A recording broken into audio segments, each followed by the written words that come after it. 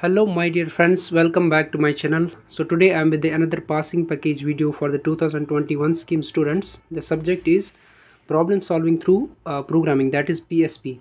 That is 21 PSP 23 or 13. If you have a backlog in this particular subject, so fear not friends, I have taken some important questions, some passing modules for you so that you will easily cover this particular subject. So without any wasting your time, let me tell you there are 3 passing modules by which you can pass this particular subject, but only by 3 it is not possible to clear this particular subject. Actually some programs are also there, so you have to take some important questions from rest of the 2 modules also. First of all, let me discuss these 3 passing modules by which you can easily what we call pass this subject over there, by which you can easily clear backlog in this subject over there. So first module is the passing module, in which you have to cover some theoretical concepts. So first of all, write down the basic structure of C program in detail over there. This is the most important question. Next one question will be like explain different generations of computers, and hence write down the various types of computers based on their speed, storage and price. And sometimes they will give like the evolution of the computers over there, how first generation of computers are better than the other what we call as generations over there. So like that the questions will be appear in the examination over there. Next one is the differentiate between primary memory and secondary memory. This is the most important, super important question in this particular first module over there, right? Next one is list any 3 input and output devices of a computer and explain any one from each over there. Next, some definitions, little bit definitions are there, like bit, byte, word, nibble and kilobyte over there. These are the simple definitions which you have to go through. Next one is the what are enumeration variables over there, how they are declared, what are the advantages of using them in a program over there, and some knowledge you should have about data types and operators. In detail you should go through these 2 topics, that is data types and operators. And whatever the programs are in the model question paper, you have to practice them. Otherwise, if you are not convenient with the programs over there, actually there will be 10 to 12 programs in this particular subject, so you don't need to go through 12 programs. So for passing, it is just enough to cover the theoretical concepts in the first module. As far as first module, if I am taking in the consideration over there, so no need to fear about the programs. But rest of the modules, there are some lot of programs over there, in which I have taken some important programs which you have to cover over there. So this is the enough content for the module first, which you have to cover over there. Next is the module second, dear friends. So this is also a passing module, in which super important question is compare the working of for, while and do while along with their syntax. So these are the important statements. First one is for, while and do. When you go into the detail, so you can easily compare the working of those particular what we call for, while and do while along with their syntaxes over there, right? So next one is the write down the C program to compute roots of a quadratic equation, which is the most important program as far as the module second is concerned. If you go through syllabus also, it is there, so you have to cover this particular program, right? Explain the working of break and continue statement with a suitable example. It is again a super important question which you have to cover in this module. Next one is C program to plot Pascal's triangle over there, right? So this is again an important part. This is again an important program over there, I can see. So next one, some statements you have to cover. Suppose if and if else statement, go to statement, switch case statement and else if statement. These are the statements which you have to cover in this particular module. And sometimes they will ask a comparison between these statements. Suppose they will ask a differentiate between if else statement with the go to statement, or sometimes else statement with switch case statement, right? Like that will be the questions. Automatically when you cover these statements, then automatically you will be able to compare these particular statements over there, right?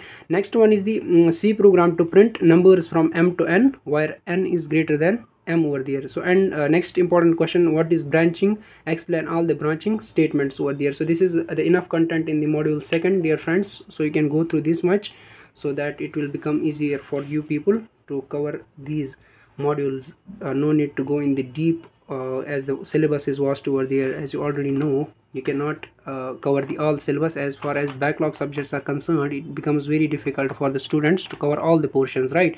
And automatically there are not the loss of interest is there after the after when a student getting backlog over there, right?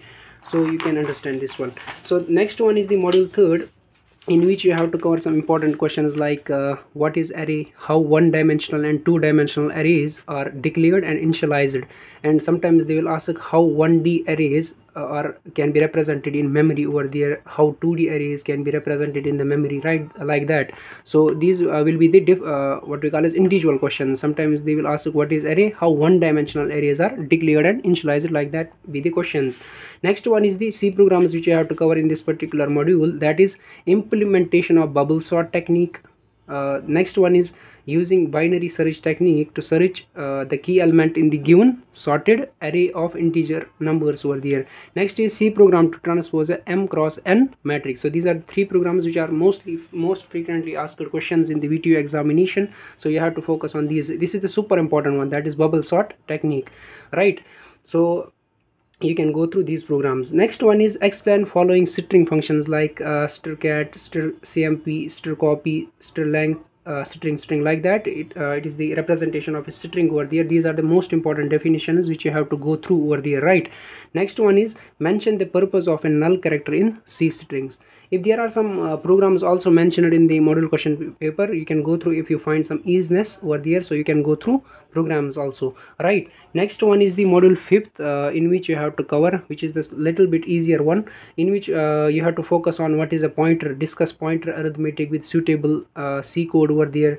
Next one is discuss the use of hash define and hash include is in C programming, as it is a commonly used these hashtags in the particular C programming over there.